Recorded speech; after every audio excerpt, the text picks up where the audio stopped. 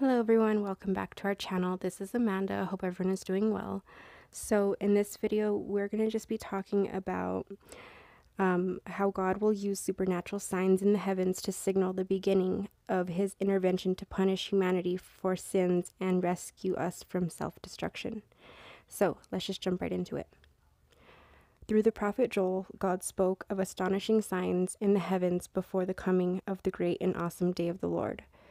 God gave this message to Joel for those living in the last days, saying, I will show wonders in the heavens and in the earth, blood and fire and pillars of smoke. The sun shall be turned into darkness and the moon into blood before the coming of the great and awesome day of the Lord. The prophet Isaiah also described these same events, saying, For the stars of heaven and their constellations will not give their light. The sun will be darkened in its going forth, and the moon will not cause its light to shine. And that's in Isaiah chapter 13, verse 10. The sixth seal in the book of Revelation. The prophecies of Joel and Isaiah match the events described by the Apostle John in a vision of the end times. In Revelation chapter 6, verses 12 through 14, it says, I looked when he opened the sixth seal, and behold, there was a great earthquake, and the sun became black as sackcloth of hair, and the moon became like blood, and the stars of heaven fell onto the earth, as a fig tree drops its late figs when it is shaken by a mighty wind. Then the sky receded as a scroll when it is rolled up, and every mountain and island was moved out of its place. Signs in the heavens announce the wrath of the Lamb. When the sixth seal is opened and these heavenly signs are revealed, it will have a dramatic effect on those who see them. Chapter 15 continues on by saying, And the kings of the earth, the great men, the rich men, the commanders, the mighty men, every slave and every free man hid themselves in the caves and in the rocks of the mountains, and said to the mountains and rocks, Fall on us and hide us from the face of him who sits on the throne and from the wrath of the Lamb. For the great day of his wrath has come, and who is able to stand? The reason God will orchestrate these signs in the heavens is to announce that he will now intervene in human affairs in a very visible way. Jesus mentioned the heavenly signs would follow right on the heels of another prophesied event. In Matthew chapter 24, verse 29, it says, Immediately after the tribulation of those days, the sun will be darkened, and the moon will not give its light. The stars will fall from heaven, and the powers of heaven will be shaken. Tribulation precedes the signs in the heavens. What was Jesus referring to when he said immediately after the tribulation of those days? The Great Tribulation will be a time of terrible trial for the modern descendants of Abraham, Isaac, and Jacob. These people will suffer famines, pestilence, military invasion, and enslavement. Additionally, the tribulation will be a time of widespread persecution against the saints of the true Church of God at the end of the age. If one were to look at the combined list of the cosmic events prophesied by the prophets Joel, Isaiah, the Apostle John, and Jesus, it would look something like this. A great earthquake occurs. Every mountain and island will move out of its place. Blood and fire and pillars of smoke will be seen. The sun, moon, and stars will have their light blocked, making them appear as dark as night. The moon will appear blood red. The stars of the heavens will appear to be falling to the earth, and the sky will be seen receding like a scroll when it is rolled up. God always sends a message of warning first. Not wishing for any to perish, God's practice has been to send prophets to warn people to repent of their sins prior to inflicting punishment for disobedience. In Ezekiel chapter 18, verse 32, it says, God says, For I have no pleasure in the death of one who dies. Jesus posed an important question to his disciples and us today when he said, Nevertheless, when the Son of Man comes, will he really find faith on the earth? And that's in Luke chapter 18, verse 8. He proceeded he predicted that the latter days would be very evil and that many would simply ignore the signs of the times, much like the people in Noah's day ignored the warning message before the flood came. Those who never took heed of the warning signs will be in terror at the appearance of Jesus Christ. But Jesus promised the faithful, "Now, when these things begin to happen, look up and lift up your heads, because your redemption draws near." For those who take heed, God provides a way of escape for his wrath. In Jeremiah chapter 10, verse 2, it says, "Thus says the Lord, do not learn the ways of the Gentiles. Do not be dismayed at the sign of heaven, for the Gentiles are dismayed at them."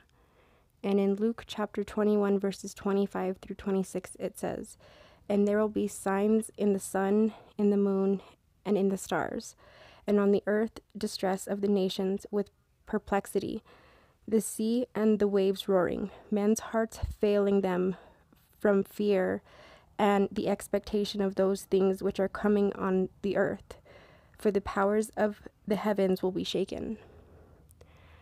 Pride is the main reason many will not repent and change their ways, and pride is the basis for wickedness. People will rebel, be selfish, make excuses, be unable to see beyond themselves, and they will get in their own way. Don't be prideful. Don't think you're always right, or that only your opinion or your feelings matter. Don't make excuses or justify yourself to why you're the exception to the rule. Be accountable and use this time as an opportunity before it's too late. No matter how hard it is or whatever doubts you have, try to use this time wisely to prepare and do important things. Don't just think of yourself, but think of others. Being prideful is a dangerous thing, and it's not about who's right, but it's about doing what's right and not making any excuses or complaints. So I hope people take this warning seriously. No one is perfect, but don't waste time trying to justify yourself as superior or the exception. So there's a lot of factors on why our Earth is changing and why we're seeing an increase in the temperature here on Earth. There's a lot of different factors that are affecting this. So NASA researchers track slowly splitting dent in Earth's magnetic field. Earth's magnetic field acts like a protective shield around the planet, repelling and trapping charged particles from the sun. But over the South America and Southern Atlantic Ocean, an unusually weak spot in the field called the South Atlantic Anomaly allows these particles to dip closer to the surface than normal. Particle radiation in this region can knock out onboard computers and interfere with the data collection of satellites that pass through it. The South Atlantic Anomaly is also of interest to NASA's Earth scientists who monitor the changes in magnetic field strength there, both for how such changes affect Earth's atmosphere and as an indicator of what's happening to Earth's magnetic fields. The scientists believe that it was caused by solar winds. Reports suggest that multiple solar winds smacked into Earth's magnetic sphere, causing it to weaken and cracks to open in its structure. Every 11 years or so, the sun experiences periods of low and high solar activity, which is associated with the amount of sunspots on its surface. These dark regions, some of which can reach the size of Earth or larger, are driven by the sun's strong, constantly shifting magnetic fields. Over the course of a solar cycle, the sun will transition from a calm to an intense active period. During the peak of activity, called a solar maximum, the sun's magnetic poles flip. Then the sun will go quiet again during a solar minimum. Solar activity is continuing to spike. The current solar cycle, known as Solar Cycle 25, has been full of activity, more so than expected. The increased activity has included strong solar flares and coronal mass ejections, or large clouds of ionized gas called plasma, and magnetic fields that erupt from the sun's outer atmosphere. The solar storms generated by the sun can affect electric power grids, GPS, aviation, and satellites in low Earth orbit. These events can also cause radio blackouts and even pose risks for crews in space missions. So there's been a lot of solar storms that are increasing. For instance, on July 12th, blackouts hit Earth as a 8M class solar flare erupts in 24 hours. In the early hours of July 12th, a single M-class flare was produced by an emerging sunspot on the northern eastern limb of the sun, and it sparked blackouts over North America. But since then, as many as 8 different M-class solar flares have been produced by the same region. It's called sunspot AR3372. The flares have sparked a rolling series of blackouts all over Earth. The sunspots appears to be highly reactive and crackling with activity. This has also raised concerns about any coronal mass ejections released in the process that can potentially strike us in the coming days. When Jesus was asked what the signs will be when he returns, he said to look for signs in the changes of weather, the sun, the stars, the moon, and to recognize that those are the signs of his return. And those signs are happening now as we speak. There's a lot of changes going on Earth that have never taken place, and it's concerning for some, but I think it's really just for us an opportunity to use this time wisely and to help our friends and families and help ourselves spiritually, more so spiritually than physically, prepare and just do what we have to do. So there's no time to waste. So I do encourage everyone to prepare yourselves and be like Noah and lead your families and really understand what is important, which it is family. It's that oneness. It's helping each other out, our spiritual and our physical families. So I definitely think this is something that we need to pay attention to and really observe and monitor and just really know what's going on and be up to date on the changes happening with the sun, with the earth, with a lot of just different things that could affect us here on earth and potentially be very deadly. So we need to prepare and pay attention to important things like that, because the mainstream media is not really alerting people, and that's concerning. So just pay attention, guys. And another thing I wanted to mention was I stumbled across this really cool stone. It's called sunjite, and it's primarily found, I think it's only found in Russia. And I've been using it to infuse my water, and I really like it because it will block EMF and radiation and stuff like that. So it's interesting because it is a black stone made of 99% carbon, and it's mainly found in Russia. The stone is a unique composition, and it's made of 60 carbon atoms. Along with fullness, it consists of nearly all the minerals on the periodic table.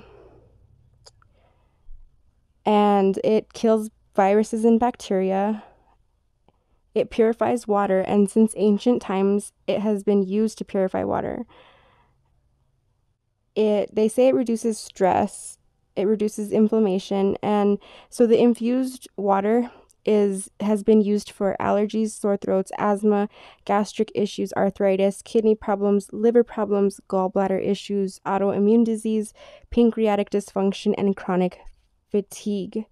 It's an antioxidant and anti-inflammatory properties. They do say it shields electromagnetic field emissions, and they did a study where they exposed mice to ultraviolet B radiation for 2 days, and it caused skin damage. And then afterwards, for 7 days, the researchers applied the shungite solution to the mice's damaged skin, and this decreased the ROS production and increased the activity of antioxidant enzymes. So these results seem pretty promising. You can carry it in your bag. You can, some people place it near EMF sources, and they put like the stones near devices like microwaves, Wi-Fi routers to shield from EMF. Some people just put it around their house, and they say it helps de-stress and improve sleep. There's a lot of different benefits of using this stone, but I've primarily just been using it in my water, which I really have enjoyed and I've had a really good experience with. And I do feel like the water tastes significantly better. So I do recommend getting some of this sunjite stone, and I got mine on Amazon, and they have a bunch of different options. So with that being said, I just want to encourage everyone to prepare and just do different things like researching, how to be able to survive if anything were to happen, and really just take care of your guys' health. Take care of yourselves. Don't ignore things and don't wait. Take care of your health now and make changes that can help strengthen your body, because our bodies right now are kind of experiencing a lot. And with the dent and the magnetic field and all of that, like, radiation exposure is just not good. Even if the pothole is not where we are located, it's still seeping through into the atmosphere, and that's not good. And over time, that could be detrimental to life here on Earth. So I just wanted to update you guys on what's going on. And in a couple days, I'll do another update, because I know that the scientists are anticipating a couple big, I think they might be M or X class solar flares. So we'll have to see what happens with those. But I will do an update in a couple of days. So I hope you guys enjoy your day, and God bless.